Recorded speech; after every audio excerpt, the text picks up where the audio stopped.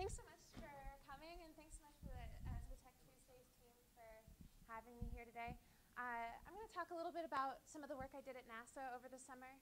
I recently got it about a year ago. A little over a year ago, I got into computer science. My background is in biochemistry and biomedical engineering. I used to do research in a lab with micropipettes, and I never really thought about computer science. As a scientist, you're always pushed to hyper-specialize. You need to pick one little thing and focus on that for the rest of your career. And I think that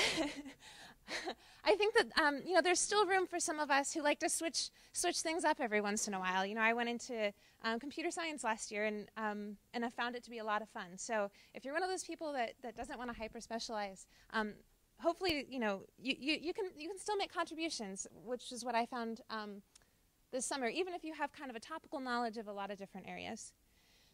So what did we work on? Well, I was in the human research program at Glenn Research Center. NASA has a bunch of different centers. It's not just the one at Johnson. So Glenn Research Center is a huge compound right near Cleveland, Ohio, and that's where actually most of NASA's research takes place. So I was in the human research program there, and the human research program is charged with keeping astronauts healthy during spaceflight. So there's a lot of really serious issues that astronauts can encounter when they're in microgravity. We've got some short-term side effects, so things like nausea, dizziness. It's space sickness. It's like seasickness, but in space. It's just as bad. If you've ever been seasick, you know that it can be really terrible and really compromise your ability to work. So flight surgeons, there's a team of flight surgeons that try to make sure that these astronauts stay as healthy as possible, because they're up there and they're on a really tight schedule, and the mission will not get done if they're out of commission for half a day or even a full day. So as far as short-term problems, there are pharmaceuticals and different things that the astronauts need to pack with them to take to the International Space Station. And then there are some longer-term issues, anxiety and depression, osteoporosis, muscle atrophy. These happen on longer stints at the International Space Station. We do still have astronauts on the International Space Station. Every once in a while, a few more will go up with the help of the Russians. So this is what the human research program is charged with, is making sure that astronauts are healthy. And one of the tools that this research program uses is the integrated medical model.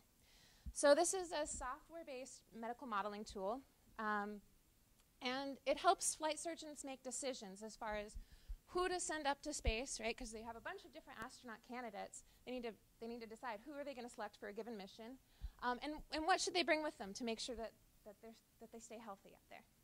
So this model basically predicts a bunch of different types of health outcomes. So what it does is it simulates a mission over and over again, and different things are put into this model, like the mission duration, what's the vehicle environment like, how many crew are up there, different crew attributes.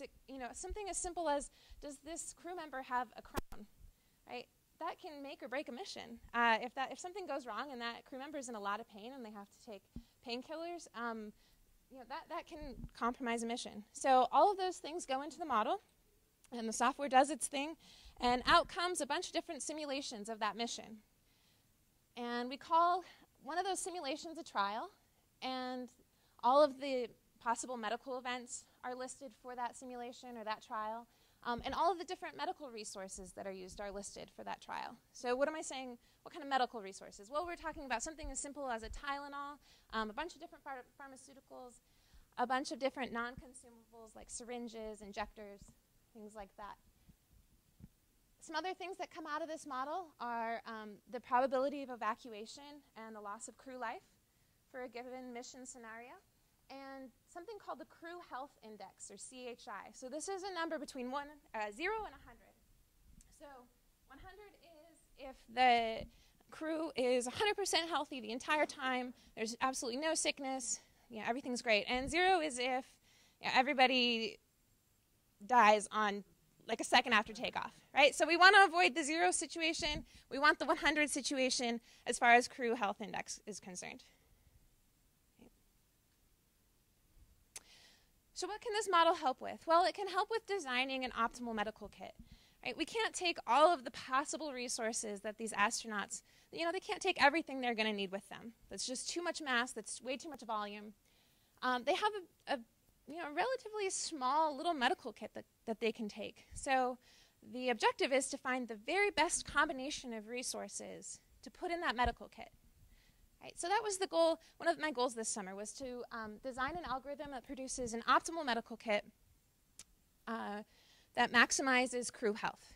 Right, so we measure crew health by that crew health index, that 0 to 100 number. So we want to get that number as high as possible for some mission scenario. Right. So this is actually kind of a hard problem. There's a really large solution space, and so how do we define the solution space for this problem? We can devise something called a maximum medical kit. So let's say we run 100,000 different simulations on that integrated medical model, right? We simulate a mission 100,000 different times, and we see what kind of things pop up, right? So for all those 100,000 simulations, a maximum medical kit would be the kit of medical resources such that if we were to pluck one of those simulations out, we would be sure to be able to treat every medical event in that simulation from our medical kit. Right? So that would be the maximum medical kit. And this is generally about 3,000 items. So it's really big. There's no way we can take this maximum medical kit with us. It's just too heavy. So we know that the optimal medical kit has to be some subset of this medical kit. We also know that that's still a huge solution space, right? Around 2 to the 3,000. So there's no possible way we can go through every single possible medical kit and test to see, is this the best one? Or is this the best one? It's impossible. So we have about 3,000 items. Each one of those items, like I said, items are like a Tylenol, a lorazepam, a syringe, a pair of nitrile gloves. Those are our items. Each item has a volume, it has a mass, and it also has some sort of utility or value to the astronauts. And these items have different utilities, right? So an antibiotic is going to be way more important than gloves, right? So these items have different values. So how do we choose which ones to pack? So computer scientists in the room, what does this problem look like? Yeah, the knapsack problem, exactly. So this is a really classic problem in computer science. So this problem is the 0-1 knapsack problem. Kind of a generic explanation of the knapsack problem is this. If we have this knapsack, we have some mass constraint. We can't put more than 9 kilograms in that knapsack. And we have a bunch of different items there. So we have those boxes, those are our items, and they each have a mass and they have a value. And we want to fill up our knapsack so that we maximize the value of the total value of the items in the knapsack, but we want to make sure we don't go over that 9 kilograms. Okay? So for a small problem like this, where there's only 5 items, this is a pretty easy problem. But if we have 3,000 items, this is a really hard problem. In fact, this problem is NP-hard. Okay? So NP-hard means that based on the model of computation that we have right now, we can't solve this problem. We can't brute force this problem. But there are some approaches. So there's dynamic programming, there's a branch and bound approach, there's greedy algorithms, there's genetic algorithms. But dynamic programming is probably the easiest one to implement. So this takes advantage of kind of a special characteristic of this type of problem. So it takes advantage of something called the optimal substructure of our problem. So we have this 9 kilogram knapsack, and we have all of our different items there. And we need to figure out what's the combination of items that we can put in our knapsack that maximizes the value in the knapsack. And the optimal solution is this, right? The maximum value we can get in that knapsack is $15, and we haven't exceeded the mass constraint. So that's good. So this is our optimal solution. So what optimal substructure means is this. If we take one of our items out of the knapsack and we shrink our knapsack down to accommodate the remaining items, right? For a 3 kilogram knapsack, this is still the optimal solution. Okay? And if we do this again, if we take another item out of the knapsack and shrink the the knapsack down to accommodate only our remaining items, right? This is still the optimal solution for our smaller knapsack. So what optimal substructure means is that an optimal solution can be constructed efficiently from optimal solutions of subproblems. So we can build up an optimal knapsack from smaller problems. And this is a really good thing for us because it means that we can solve this problem a lot faster. So this is what we did. We ran a bunch of different trials in IMM, the integrated medical model, to figure out for a given mission scenario. So let's say we picked a 12-day mission with 2 crew to the ISS to service, I don't know, the robotic arm or something. And that's our mission. We run 100,000 or some really large number of trials, of simulations of that mission to see what kind of health problems we get. And we look at all the health problems that occur during those 100,000 missions, and we generate a maximum medical kit. All right, so now we have our maximum medical kit, which for a 2-crew, 12-day mission, that's about 3,000 items. We can't take all those items. We have some smaller subset of those items that we can actually take. And so we assign values to each of those items because, right, antibiotics might be more important than gloves, for example. And then we can populate our knapsack with those different items, with those different treatments using dynamic programming. So this is a really classic solution in computer science, but it hadn't been implemented yet by NASA because they didn't have a computer scientist on their team. So for those of you who aren't interested in hyper-specializing, there is a place for you, right? You can join a team, and if you have a topical knowledge of different areas, maybe something that's a really classic solution in one area can really help somebody in another area. And all they need is someone to kind of bridge that gap between disciplines.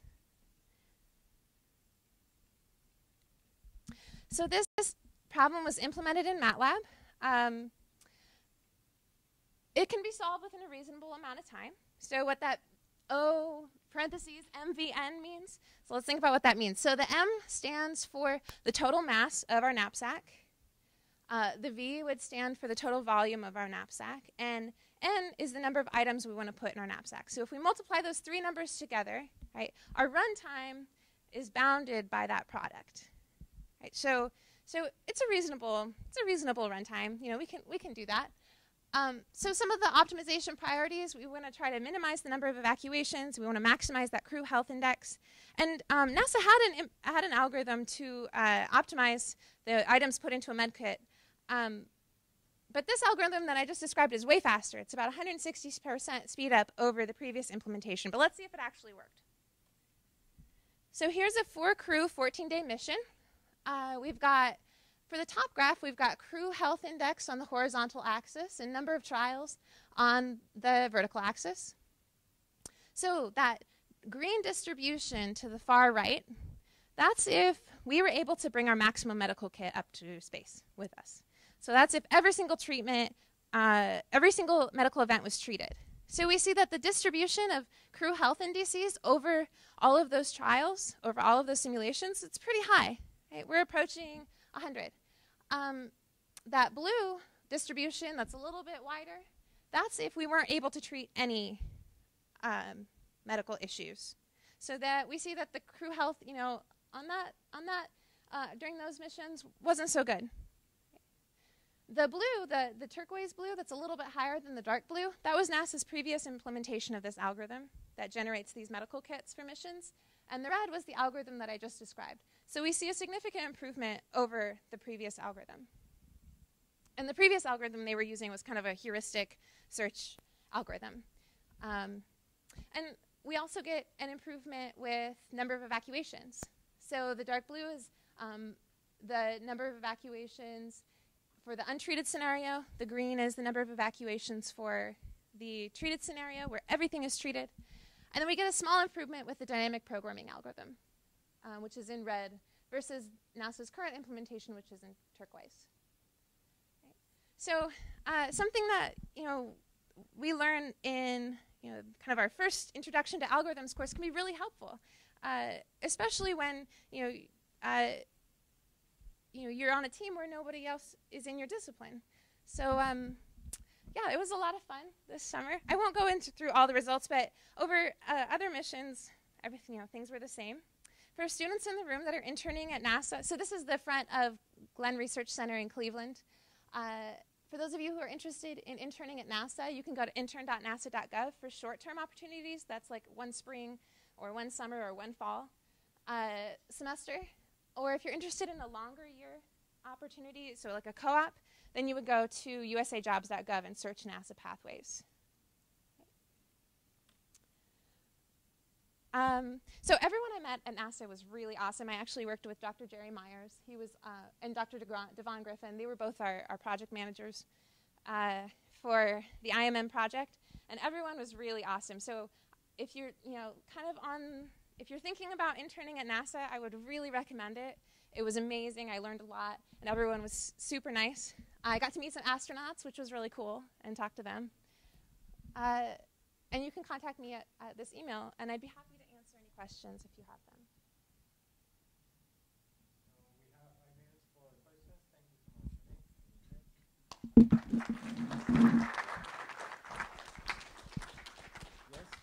Can you customize those kits to individuals? Like I'm diabetic, high blood pressure, so you can put in those kits. Oh yeah, so specific individual. Yeah. Medication. Will So it complicate the calculation too much, or?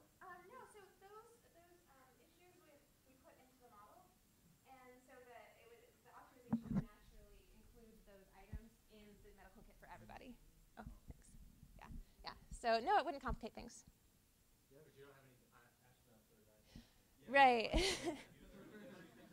Right. Well, when you're selected as an astronaut, there are mostly no health problems. But astronauts, after they get $14 million worth of training, if they develop diabetes, they're not going to retire them. There's no way. So. Oh, really? So they'll send them up even if Well, no, none of the astronauts have diabetes, but that I know of. But after all that, yeah. So if they have. and they all of a sudden they develop some kind of thing like diabetes. Yeah. 10 days away from launch, they'll be like, sorry, you're going to space. Yeah. I mean, there have been astronauts with brain tumors that have had them removed, and they're sent back. They're sent on another mission. So yeah, after all of that training, they don't want to lose them. Right. So does the algorithm involve, say, astronauts' attitudes? For instance, like, would it take into account that, say, let's say astronaut A is a big tough guy and Mhm. band-aids, so why pack band-aids? Oh, okay. All right. As far as that goes, I can't see an astronaut not wanting. So let's see. Behavioral things. So if an astronaut is kind of predisposed to some behavioral reaction to the space environment, and they know this, then that's put into the model. But as far as kind of their attitudes, they would just be ordered, you're going to use this Band-Aid. So, and, they'll follow orders, I guess, yeah. As far as the internship is concerned, do you know about how many other applicants that you faced in order to get the internship position? I'm not exactly sure. So at Glenn, so there's a bunch of, NASA just takes a ton of interns every year. At my center, I believe there were about 80 students in my program for the summer. But no, I don't. And actually, what I've heard for a lot of those opportunities, when I was talking to other PIs at NASA, I was talking about how I kind of had just blindly applied through the website. Most of my fellow interns had a connection somehow and gotten in through that way. And they said they don't really receive that many applicants through the website. So I'm not sure how many people how many people we were competing with. Yeah, but I know they don't receive as many applications as they would like. So definitely apply if you're interested. Are they only looking for people with like computer science? Oh, good question. I'm finance economics major. Yeah, so that's a great question. No, not only people in, the physical sciences or engineering. They're looking for finance. They're looking for education, business. They're looking for all majors. So good question. Yeah, they're looking for everybody.